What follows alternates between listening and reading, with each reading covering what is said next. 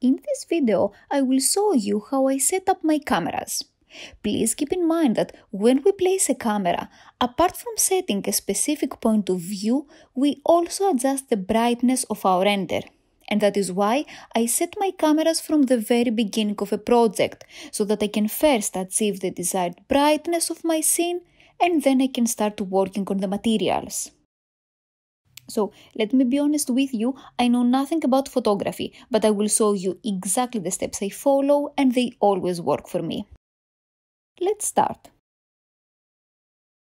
Go to the command panel, click on the Create panel and then click Cameras. Choose Physical from the object type Rollout. Go to the top view. Click to place the camera, drag the cursor and leave it where you want to place the target.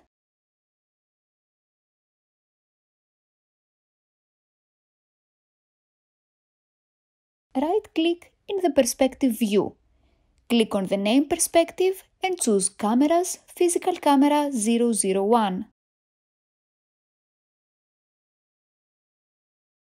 We are getting a weird perspective here, but that is because anything we design in 3D Studio Max is placed at height 0. So if I go to the front view, you can see where our camera is, basically in our floor.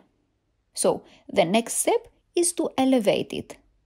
To do so, click on the Select and Move command, right-click in the front view, and hit the H button from your keyboard. A list with all the layers of your project appears, so you can select both the camera and the target and click OK. Click on the green arrow and elevate the camera.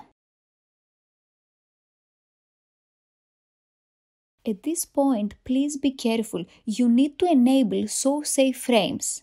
To do so, click on the camera view, then click on the name of the window, Physical Camera 001, and enable Show Safe Frames. What this option does is to match the frame proportion to the output size we set in the Render Setup dialog box. So it places this frame so that you can understand which part of this window will be rendered. More specifically, if you don't enable this option, 3D Studio Max stretches the four windows to fill in your screen. So, although you see this perspective, when you render, only part of it will be rendered. And that's what you will get. So please be careful to always enable Show Safe Frames so that you can see the correct proportion of your render. Moreover, it's good to know from the beginning where do you want to use your render, and this basically means to know the dimensions of your render so that you can set your camera accordingly. Of course, you can change those dimensions at any point, but let me give you an example so that you can understand what I'm trying to say. Let's say that I want to use this render in YouTube, so it needs to be 1920 pixels width and 1080 pixels height. In order to set these dimensions, we need to go to the Render Setup dialog box and more specifically, go to Rendering, Render Setup, go to the Common tab and go to the Output Size. Type those dimensions in the width and height fields. You can see how our window proportions adjusted. Now, let's say that I changed my mind and I would like to use this render in Instagram. There, we prefer the rectangular format for our post, so let me set the output size to 1080 pixels, both width and height. Do you see how our window adjusts? The camera remains at exactly the same point. The only thing that changes is the width-height ratio. So let me now set the values back to 1920 and 1080 and move on. We have placed the camera. Let's now say a few things about its position. In my example, I have set the camera to look straight on the vanity and to see this whole elevation. So let's also do this together. Go to the top view. Select the camera. Click on the Select and Move command. Click on the red arrow and drag to place the camera somewhere here, which is almost in the center of the room.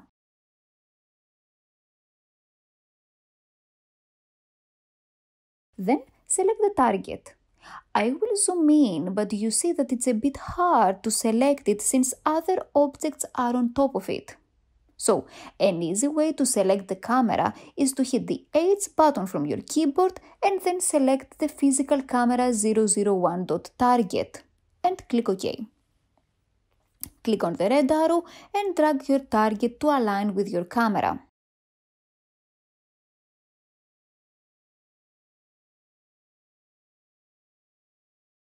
Another way to easily select the camera is to go over here to the selection filter where it says All, click and select Cameras. What does this filter do? It allows us to select only the type of objects that we will choose here. So if we choose cameras, then we can only select cameras from the various viewports. If I click here, I immediately select the target. If I try to click anywhere else, nothing is being selected. Once I will select all in the selection filter, I will be able to select again all the objects of my project. Now, we have set the camera to look straight on the vanity, but our view is very zoomed in, and we want to go further back so that we can see the whole wall here. Select the camera, click on the green arrow and move your camera at the very back. Please be careful not to go behind or in your wall. Although I have set my camera to the back end of the bathroom, I still can't really see the bathroom design. I'm still zoomed in. So what do we do in cases like this where we have small rooms? Select the camera and go to the Modify tab to see its parameters. The Modify tab is the second button in the command panel. Go to the physical camera rollout. Let's first explore the focal length.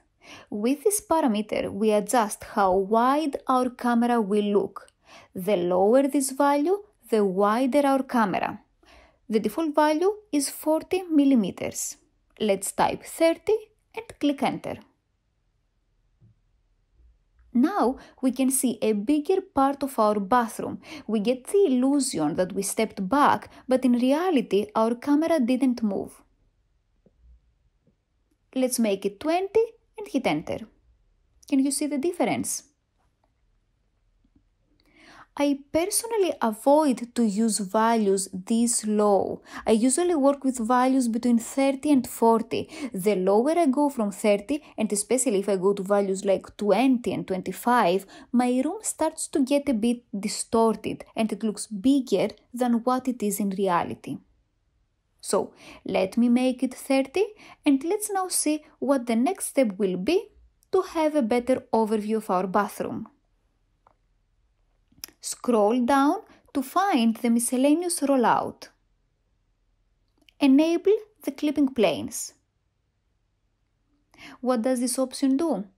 It allows us to set our camera behind a wall and see past that wall. Let's see that in our example. Set near value to 100 centimeters. A red line appears that shows us where these 100 centimeters are in relation to the location of our camera. So you can see that the glass division is no longer visible and we can see better the vanity wall. Now I will select my camera and push it further back. I don't care anymore that my camera is placed behind the wall since it's this red line that I'm now interested in. My camera is seeing from this point forward. Instead of 100, I will make it 150 and go further back.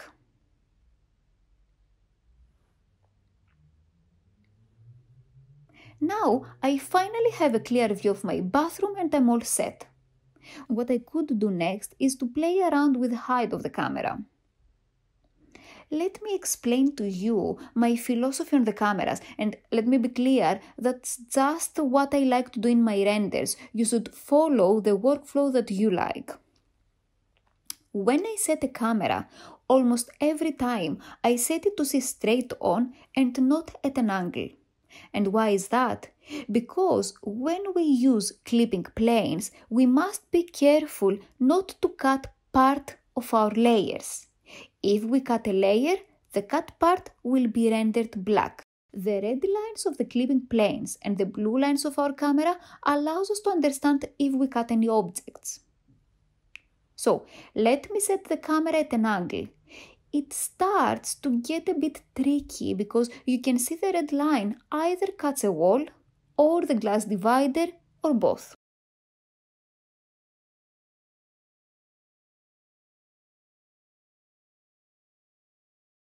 Let's leave it somewhere here and produce a render.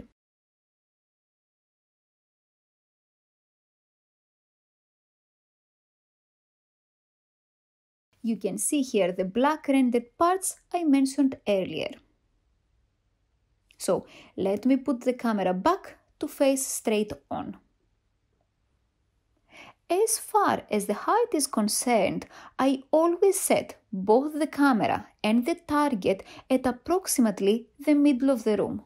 Now, the height of this particular bathroom is only 240 centimeters, so by setting our camera at the center of the room, we basically set it at 120 centimeters, which I know that it sounds kind of irrational, especially if we consider that the average height when we take a photo is 160 to 170 centimeters. But let me place the camera at 170 centimeters to see what we will get. One way to set our camera at a specific height is to select the camera, click on the Select and Move command and go to the coordinates and type the desired height at the Z field. So I will type 170 and repeat this process for the target. So, do you see the result we get if we place our camera that high? Now, there isn't really a balance in our render. We see too much of our ceiling and a small part of the main bathroom design. Although, instead of having our camera facing straight on, we can push the target lower, like that. I personally though prefer to always face straight on. So, let me align the camera and the target and lower them so that I can see part of my floor.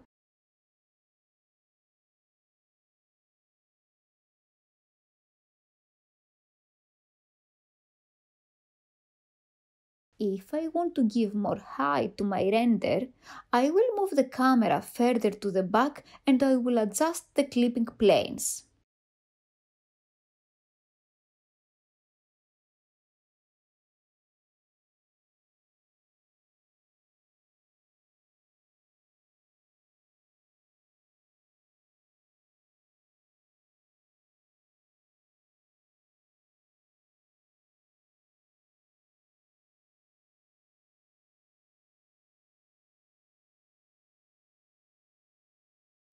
Up until now, I only explained the near value of the clipping planes. Let's now see the far value. Our camera will be seeing only the objects that are between the near and the far lines. Let's type 500 centimeters at the far value.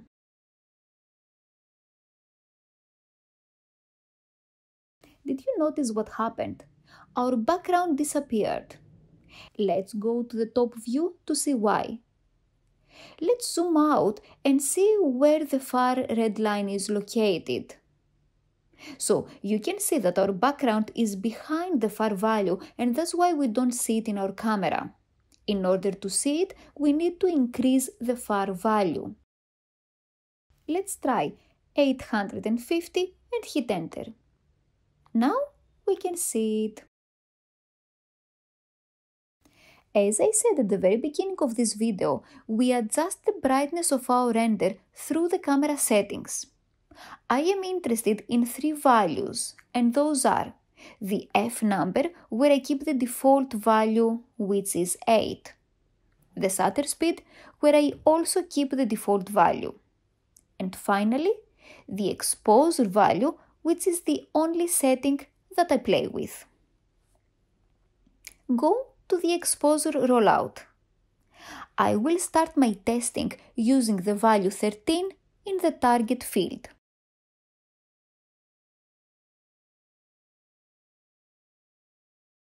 That's the render we get with exposure value 13, which is pretty dark.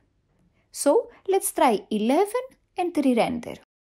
The lower the exposure value, the brighter our render will get. This is better, but you can see that our scene gets burnt at some parts.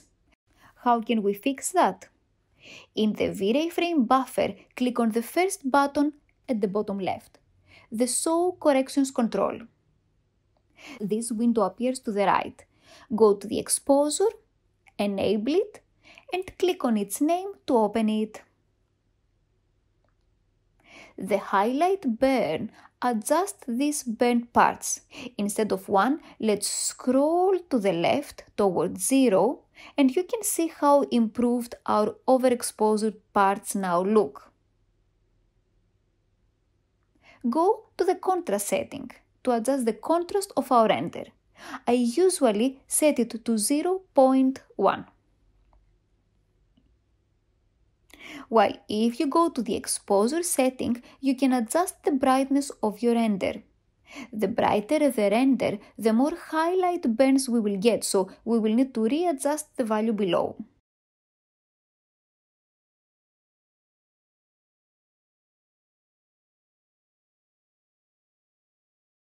One more setting that I adjust here at the corrections control is the curve. This gives more depth, more contrast to my render. Enable the curve and click on its name to open. Then click on this rectangular at the top right and this anchor will appear. Drag it to the top. This adjusts the bright areas of your render.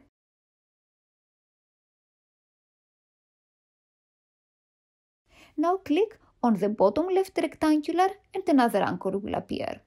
Drag this one to the bottom. This one adjusts the dark areas of your render.